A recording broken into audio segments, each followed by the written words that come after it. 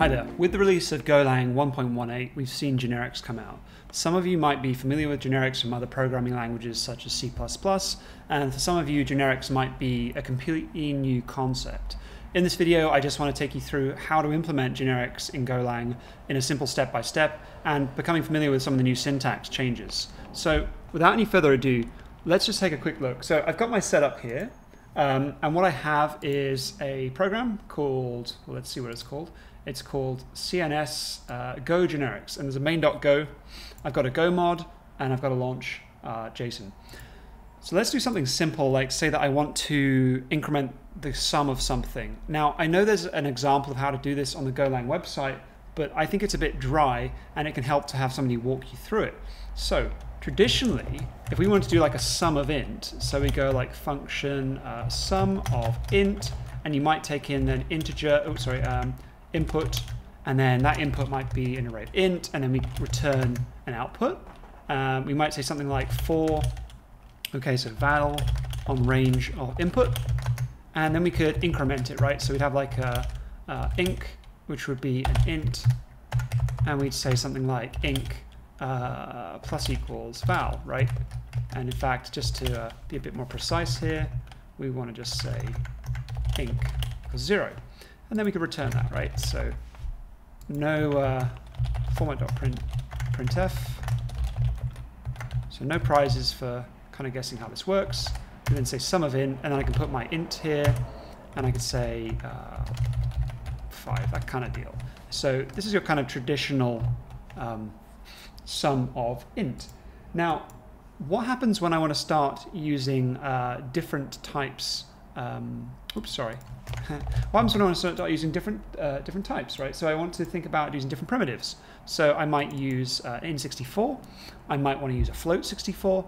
That's when things become a little bit tougher because I can't reuse this function, so I then have to make like a sum of float. Equally, if I want to count a byte array, or if I want to count a string, these are different types, but you have very similar pieces of functionality you want to do with them. So let's rework this, right? So with the new generic syntax, so let's say generic, and I'll put non-generic, and you should hopefully see the difference.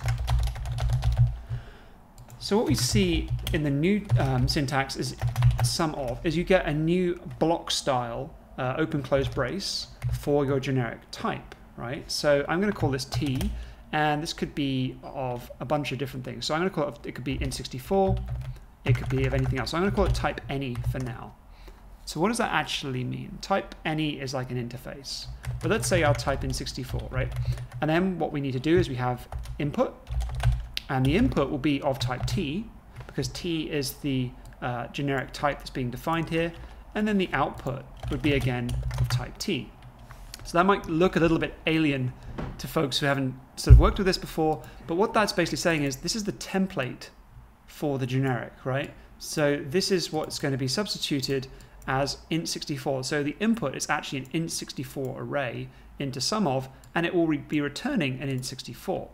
So if we take the inner logic, we think, well, how do we then change this? Okay, well, let's look. How do we change the inner logic to work like a generic? So inc here is hard-coded as an integer. Actually, what we should be doing is saying, well, var inc is of type T, right? And then what we say is the input, on the range of input, we increment T and we return this. So now if I change this to sum of, let's have a look what happens. We get an issue initially. So let's see. So it wants a generic, and that generic is going to be of int64. And we'll put 0, 1, 2. Let's close that out. Oops, I need that at the beginning. So there we see we've got int64. However, this isn't very useful, right? I've just displaced the value somewhere else. So where do generics start to become useful? Well, this is when you can start to template this out. I talked a little bit about any. We could provide any. However, there's a new powerful operator that's come in where you can start to use piping. So you can pipe as an OR. So let's see how that actually works. So let's say type number interface, and we're going to say int64 or float64, and suddenly this interface can be put in here, as the template of the generic, and that means that I take either int64 or float64 types. So you can see that int64 works,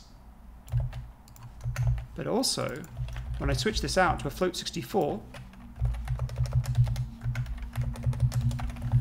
this now also works.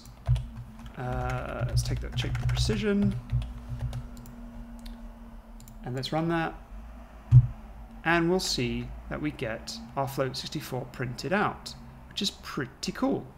I think that what's worth showing you here is that this is a new set of opportunities for building reusable code. It's really interesting to me because if you think about a lot of the boilerplate we see in Kubernetes, we see a lot of boilerplate specifically around the machinery, API machinery layers in projects that do conversions of, say, OpenAPI spec into K8s, using generics as a way of creating more idiomatic and more expressive interfaces. I've literally just shown you what is on the Golang website, but hopefully in a demo that puts to life a little bit more. Let me know how you get on, any thoughts. The piping interface actually extends further, so you can actually say, you can pipe between types as well, not just those primitives that I've shown. And I'd love to hear what you think about it, whether you think it's a good thing about Golang or it's a bad introduction to the language. Either way, thank you so much for watching this very short clip. Hope you enjoy. Thanks again. Bye.